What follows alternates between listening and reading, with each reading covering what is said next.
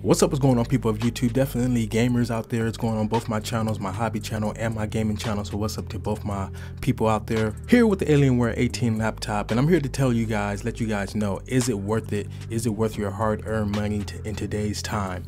This laptop came out in 2014. So first and foremost, let's look at the specs, look up under the hood and see the hardware that's pushing the software. You can either find that within the settings and stuff inside the computer, or you can look up under the laptop and it has every single thing you need to know. I didn't even notice that at first when I first was looking up underneath the laptop. It shows dual 880Ms and everything. So it shows every single thing you need to know as far as specs.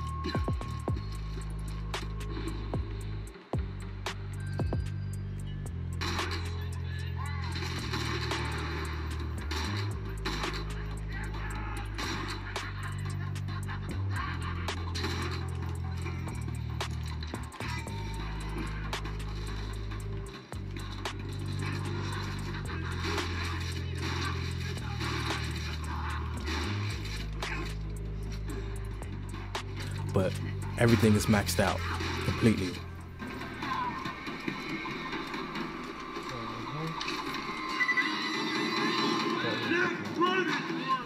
Here's my son right here playing up on it. You know, you see we got the Xbox wire controller plugged up to the bad boy, so you know it's like a regular PC. Plug the controller up and it just, you know, plays, no problem. Steam games, got my whole Steam library. You see it's at 80 something frames. I got close up to the screen right here so I can see the graphics. See how clear it is. Pretty clear screen. You see the glare from my window. Bam. Dying Light. I about to say Dishonored.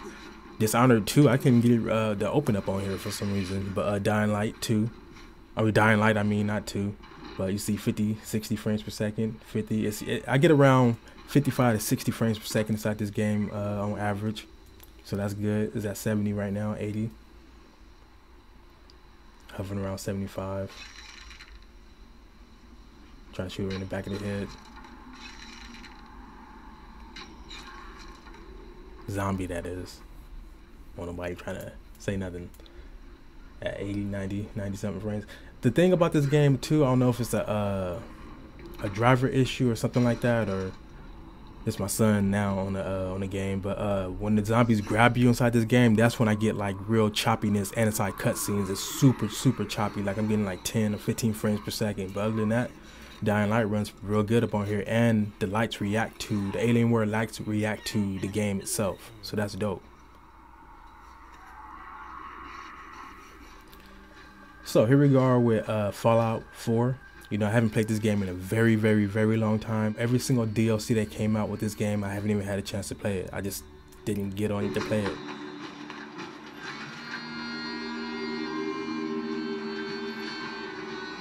But anyways, I average around 40 frames per second inside this game, 45 to 55 frames. You know, this game is kind of hard to run, Fallout 4, but like I said, it's all maxed out. So 50 frames. See how good it looks.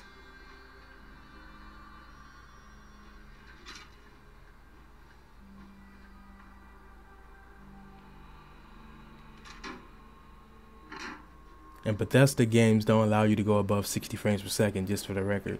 Anyways, we're here with some Dead Island, you know. This is another game I'm trying to beat. You know, I got all the Dead Island games, but you know, I'm a completionist. I like to complete my game, so I wouldn't even install. I probably buy a game because it's on sale, but I wouldn't even install it because I gotta complete some other games first. I'm really critical when it comes. I'm really strict on myself when it comes to stuff like that. But anyways, I'm getting 55, 60 frames.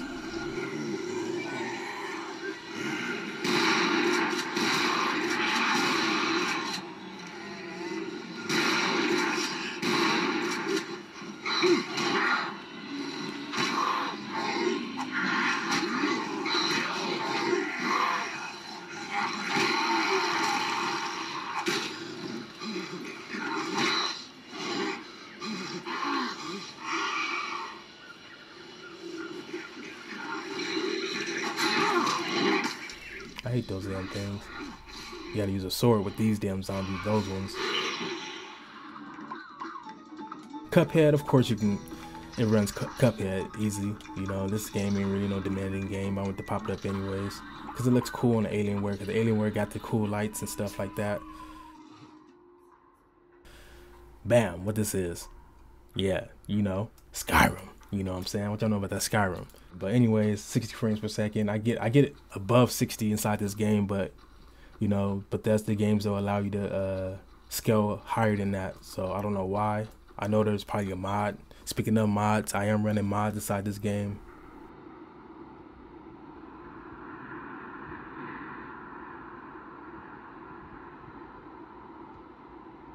But yeah, you see the game looks good. Stays at 60 no matter what I do inside fights and everything. Stays at 60. It's another game on it. I need to get back inside, you know, the universe.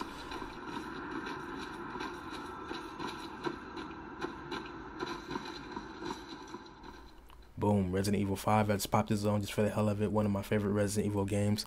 I know a lot of people didn't like this game, but my favorite is 4, second favorite is 2, and my third favorite is this game. It's just when this game first came out, it was way ahead of its time in my opinion as far as graphics and animation. Like when the demo came out, it blew my mind, like how good it looked on, you know, on the consoles. So you see I'm getting 120 frames per second easy, you know. I get around 100 to 150 something frames per second inside this game. So this damn laptop slaps the shit out this game. Like I wish I had a 120 hertz screen monitor to take advantage of, you know, the high frame rates. Alright, so next up is a game that I forgot to actually do voiceover for, so I'm doing it right now, right in the middle of my editing. And that is Stalker Clear Sky with the complete mod. Now this game is an old game. It took me a while for me to get into this game when I first picked this game up, when I barely built my PC. As you can see, I'm getting a decent frame rate. I couldn't wait to try this game out to see the frame rates I'm getting inside this game, because this game is kind of a demanding game.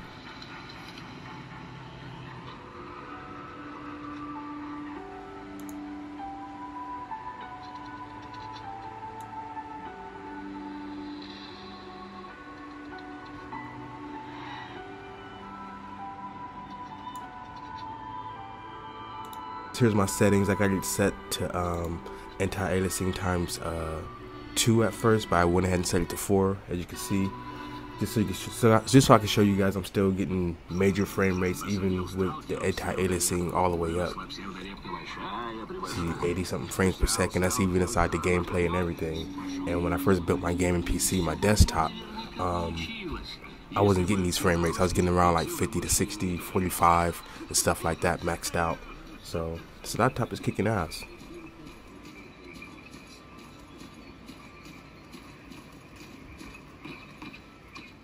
So best for last, Crisis. You know, so this is Crisis 1 max settings, you know what I'm saying? I know y'all ain't gonna believe it, but you know, I'm gonna pop it up in a moment, you know, don't worry about nothing. But you know, this is all maxed out. Everything to the max, like every single thing. I even had anti-aliasing times 4. You know, I was only losing about 10 frames, about 7 to 10 frames. I turned to the times 2, and you know, and it brought me up some frames, so that's good. But as you can see, look at this, 64 frames per second.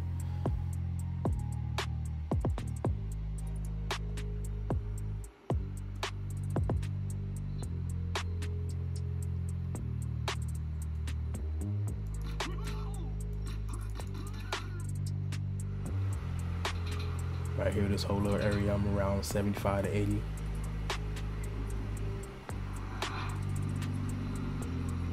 Look at that detail, boy. They tell me they ain't maxed out. That's max settings, Crisis 1.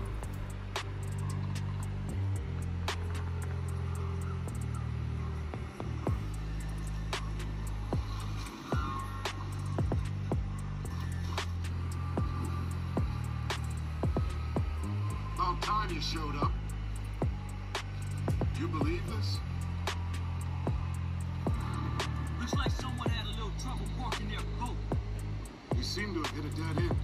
I've lost our secure channel. Even though this is a cutscene, this is an in-game cutscene. This is all in-game animated, you know what I'm saying? This is not no, you know, video. It's a video, but it's an in-engine.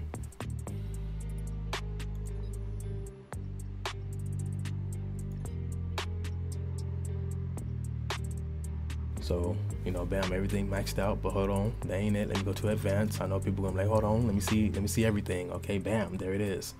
Everything very high, maxed out. Boom, let me click on it real fast. Boom, let y'all know it's all maxed out. Boom. Let me go ahead and apply it too, just for the record. Bam. Boom. So, yeah, man. So just this game alone impressed me. Just to have this maxed out, I'm very happy, you know, satisfied, and it's doing a good job with it. How can you be sure? I'm not, but it's all we've got to go on. We need to get moving. I'm not going anywhere until you give me some answers. I'm not buying that locate and evacuate bullshit anymore. Yeah. Since when do the North Koreans have themselves a motherfucking freeze rate? Damn straight! I feel like I jumped into a bloody comet. So let's go ahead and grab my notepad and look over my notes and see what I've written down for my review on this laptop. Is it worth your buy for today's time, especially with the price that it is still right now, around $1,800 to $2,000 from what I see. You can get one that's a little bit lower and get it for about $1,500. I got those both inside the description. But with that being said, build quality. Solid build made of all metal, feels like we have a damn tank or a fortress right in front of you. Like, this damn thing is solid built.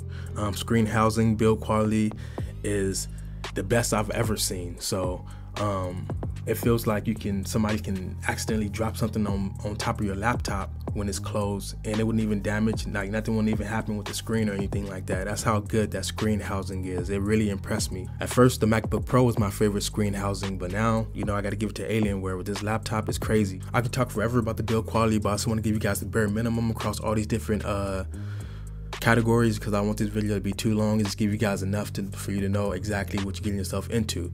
Anyways, over to the keyboard. The keyboard area isn't flimsy whatsoever. That's another thing I thought was flimsy when it comes to these big laptops. All that is solid, because why? It's made of metal. I'm like, what? This laptop is like, it feels like it's a fortress when every time you open it up. Like, if it's your first big laptop, gaming laptop at that, every time you open it for the first 50 times, you're just gonna smile. Like, it's just stupid. Now, this is another thing when it comes to gaming laptops, the keyboard, you know, because I'm real critical when it comes to my keyboard. A lot of people don't get it right. The keyboards that everybody else like, I don't like. You know, I'm real critical when it comes to my keyboard. The keys feels and sounds, because that's the main thing. Two factors that I really must have inside my keyboards, and they never get two of those together. Either they get the sound right and get the feel wrong, or get the feel right and the sound wrong. The keys feel and sound 100% exactly how I love my keyboard to sound and feel. And what I mean by that is, it's quiet, completely quiet. No, none of that clickiness. Everybody like that clicky stuff. I don't. I like my keys to be silent. But people like those keys where like those tall keys. I don't like those, and I don't like long travel. I like medium travel. So this thing has it all. It's low profile. You know, I still like the MacBook Pro low profile keys. People don't like those. I like my keys low profile like that. So they're low profile still.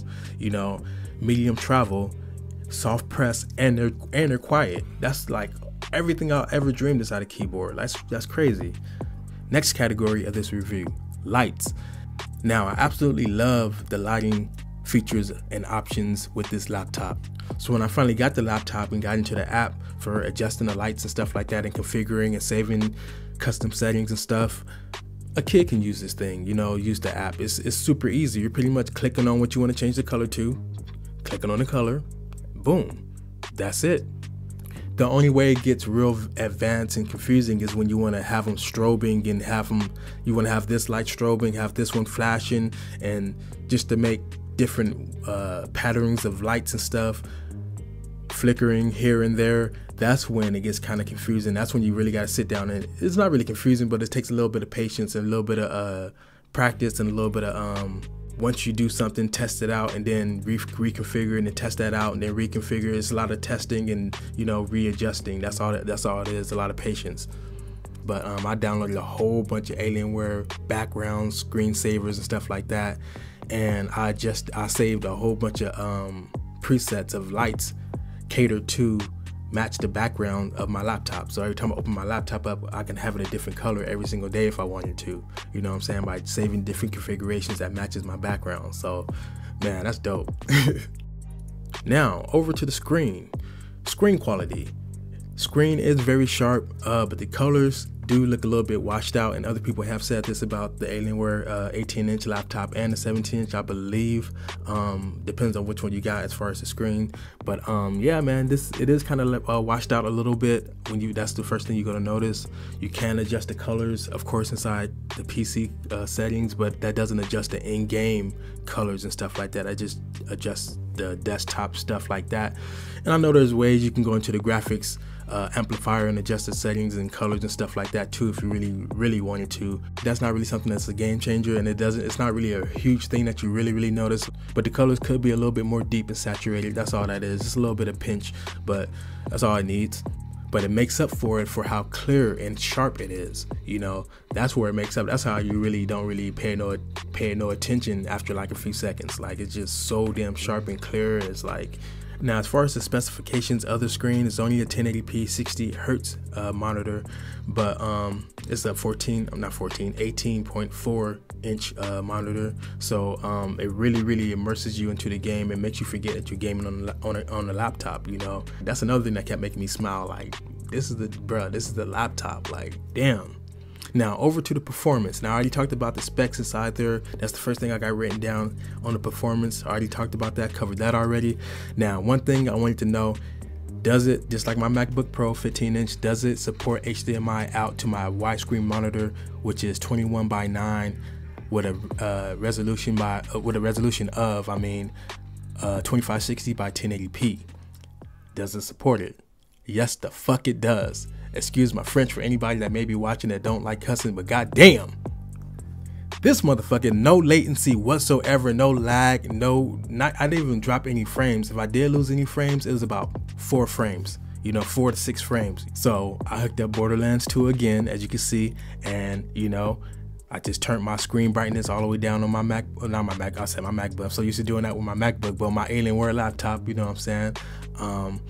And boom, it has it where you can mirror it too, so you can still play on your MacBook if you want to. I can say MacBook, Alienware if you want to, but just so it can push all that power out to the widescreen monitor. I went ahead and set the setting to where it disables the display on a computer on a laptop and just run it out through the HDMI.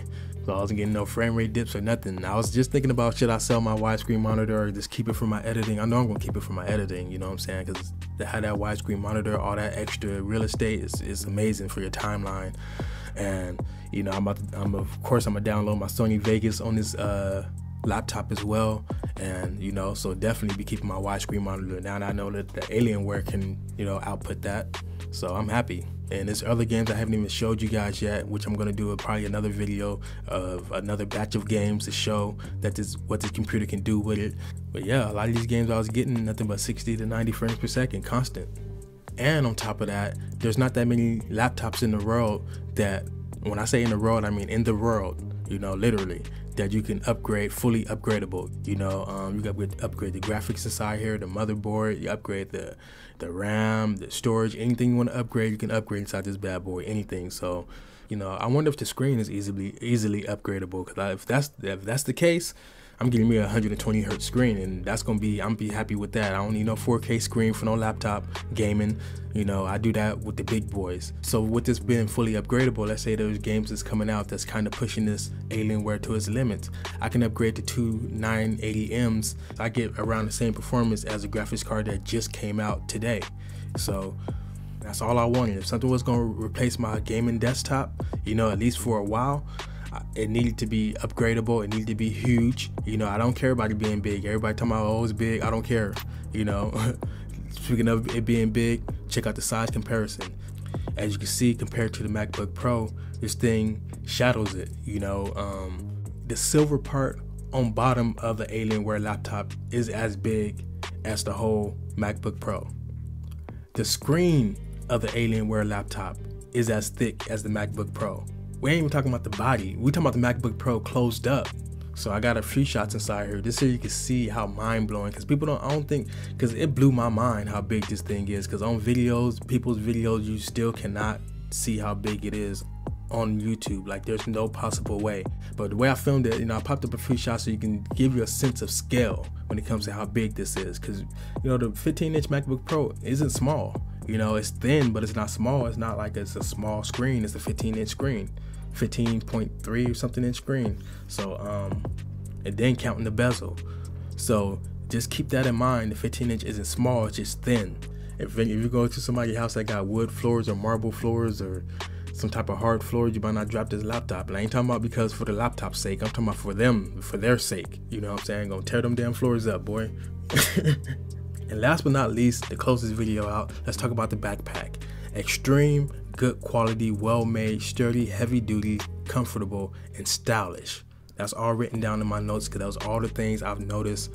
Because at first I wasn't even giving the bag any attention at first. I kind of was, because that was the thing that kind of put the icing on the cake. I'm like, oh yeah. But looking at this bag and really using it and checking out the different compartments and stuff like that, and the zipper quality and the material quality, that's the number one thing, is material. What materials are they using? You know, are they using breathable mesh inside certain parts? Are they using, you know, material that's going to last for a long time? Are they using sweat resistant material? Are they using water resistant material? Are they using all those materials on this backpack? They sure took every last dollar of that $100 that this bag costs and really put it into the bag. I really feel like this bag is worth, to my opinion, I wouldn't be selling this damn bag for no damn $100.